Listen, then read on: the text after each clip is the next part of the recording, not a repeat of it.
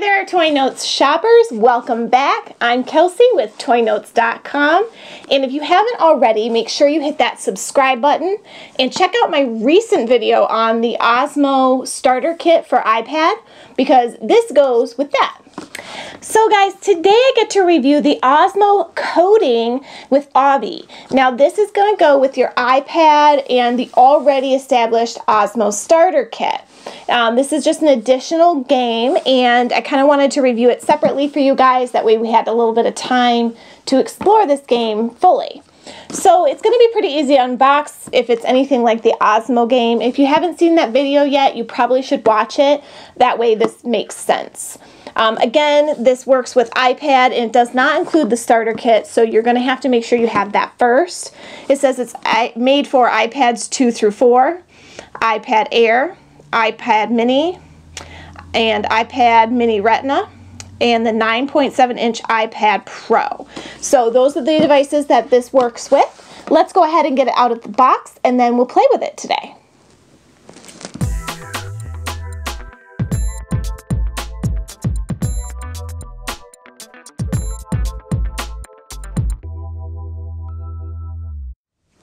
So we have the Osmo Coding Kit all unboxed. It's very similar to the starter base in how everything's packaged. It's easy to open. I've got lots of little directional pieces here, numbers, a play button. So it's going to probably take some instructions and using the app to help me learn how to play this game. But I'm going to bring you guys in for a closer look. That way we can learn together. Okay guys, so I have my iPad Air and the base, the Osmo base that comes with the starter kit I just did reviews for you guys, so take a look at that. And today we're playing the coding game. So this is Osmo Coding, all out of its box. Now when you open it all up, you're going to have several little pieces that are all stuck together via magnets. See that? How many pull out of there? And then this little play button. Oop, come out of there. Okay. Now you're going to have to go to playosmo.com/start in order to get started with this, configure everything, and download the coding app.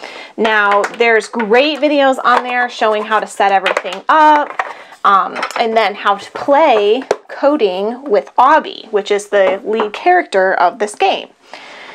Now I've got that app already on my iPad, so we're going to click into it and open it up. And this little guy here is Obby. He's turned around right now. But we're going to go back, see if we can go to main menu. Okay, so coding with Obby, this is the main screen. Now each person in the family can set up their own profile and play. I'm in mine. I'm going to say let's play.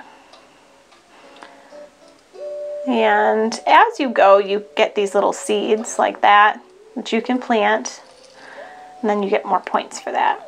So over here, this says let's go to our strawberry munching adventure.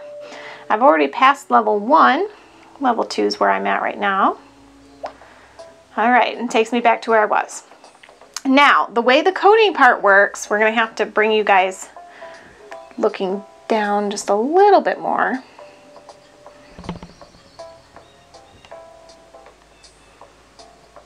Okay, so now that you guys are looking down a little bit more, you can see all the pieces. Now, notice how these have like symbols. Okay, walking, down, walking, left, that sort of thing.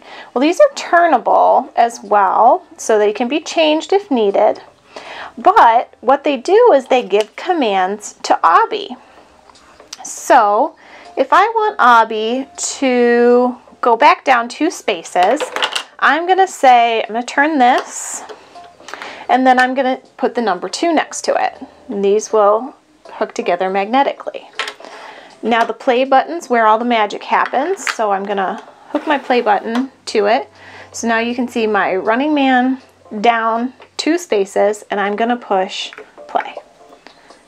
See Obby responding? See that?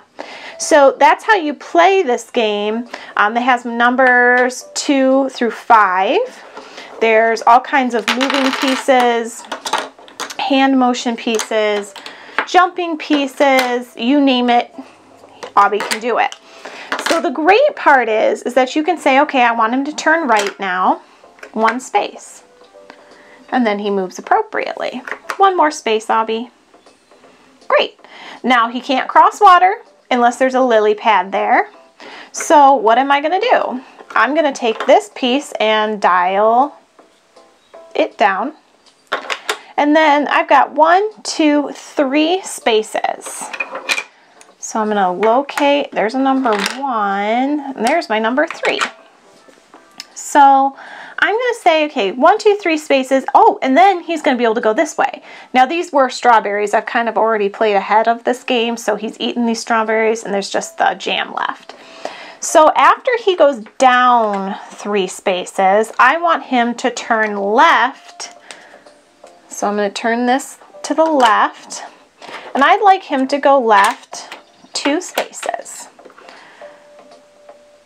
Oop, wrong order. So the first one that you want him to do goes on top, the second one on bottom. There you go.